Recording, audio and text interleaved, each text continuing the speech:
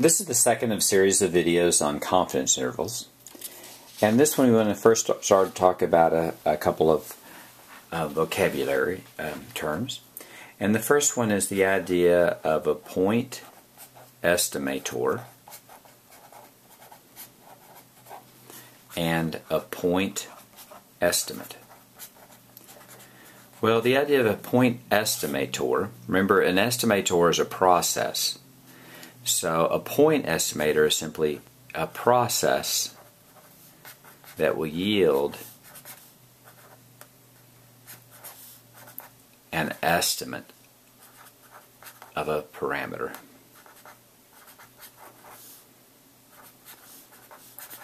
And the key issue is what makes it a point is that you get a number. So if you, for example, were coming up with a process to estimate average income, you would get a single number, which would be an estimate of the average income. And a point estimate is just actually a single number. A single number which is an estimate of a population parameter. Now, that's not always that useful. So, for example, let's say you were estimating the average income of an accountant with a 4-year college degree and you used X bar and you got $61,000 a year. Well, it's unlikely that this number is exactly right. So rather than a single estimate of what you think the answer might be, what you might want is a range of numbers of which you were fairly confident that the true value fell within. Then you get what's called a confidence interval. And a confidence interval is a range of numbers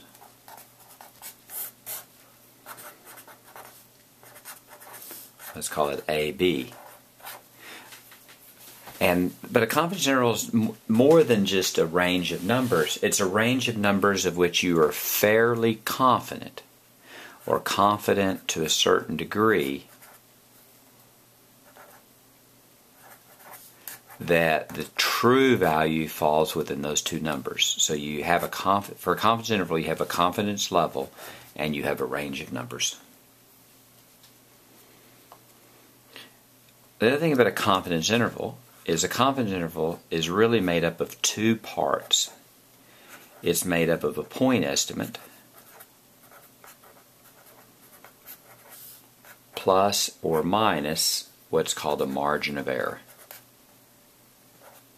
And the margin of error, in a sense, gives you an idea of, given the point estimate, is there a range of numbers of which you often fall within that given range?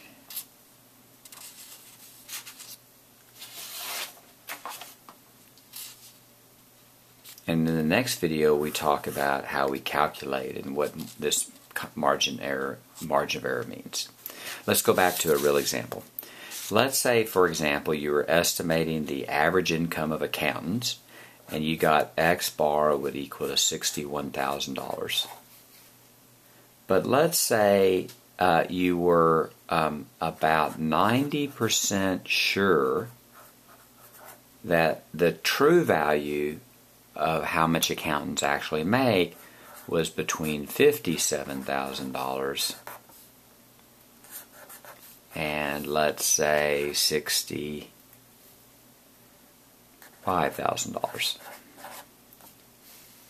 If you notice here, there's two things about this confidence interval. You have an interval, which is the confidence interval. That's the range of numbers. And then you also have a degree of how sure you are, and that's called the confidence level.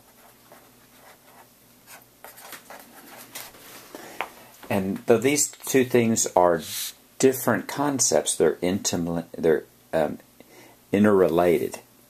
Because if you want the confidence level to go up, then you have to spread out the confidence interval.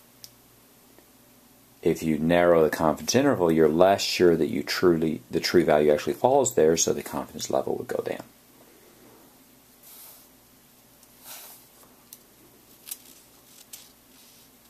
having said that, let's bore into what exactly we mean here with confidence level.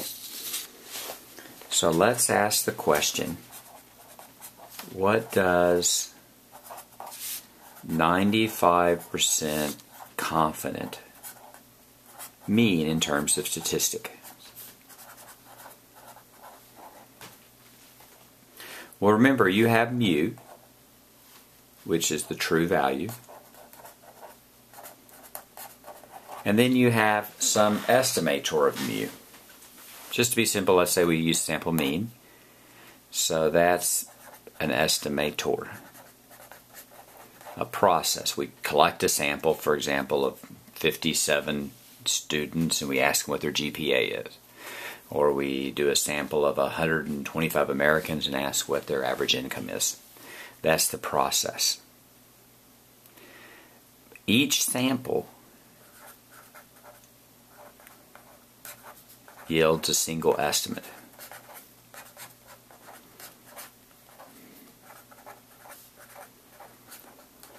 So let's think about what we mean when we say 95% confident. What we mean is if we draw repeated samples,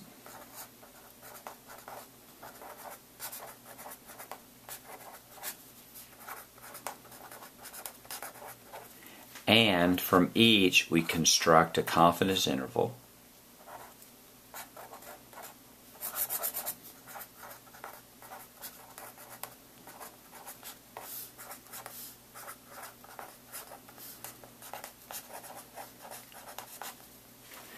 then in 95% of the samples,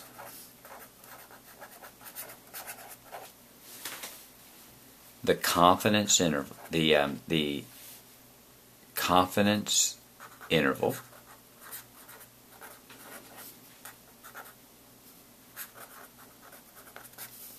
will include the true value, mu. That's what we mean when we say 95% confident.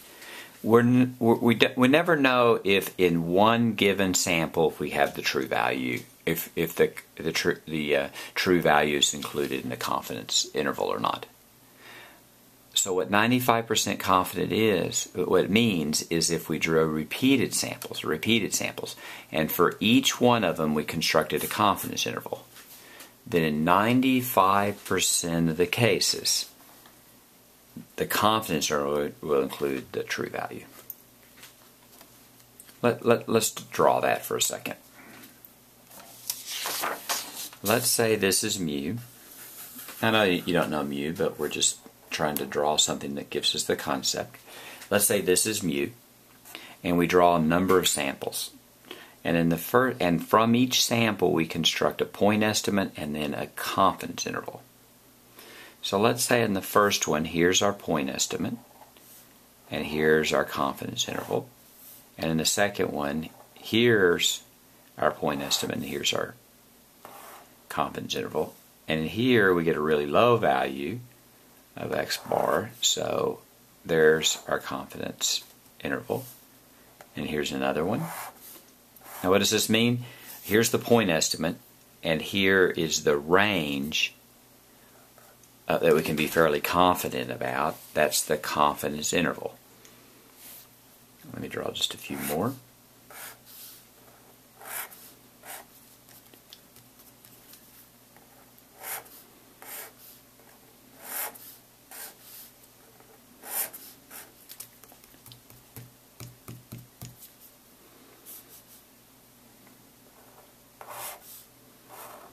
So here what we have is we have 10 different point estimates, and around each point estimate we constructed a confidence interval. So in this particular example, what you see is that mu, the true value mu, does in fact in this case fall within the confidence interval, as it does here and here, but not in this one. In this one we're pretty confident that the true value falls within this range, but in fact it doesn't. In this one it does, in this one it does, in this one it does not. and this one it does, this one, and this one it does. So in 1, 2, 3, 4, 5, 6, 7, 8 cases it does. The mu, the true value, does fall within the confidence interval, and in 2 cases it does not.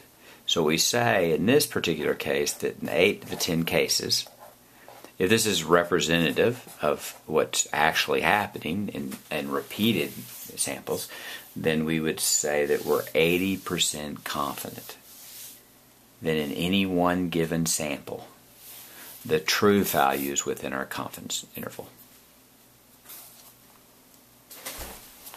And that's the idea of confidence intervals, and we'll continue how to construct them in the next video.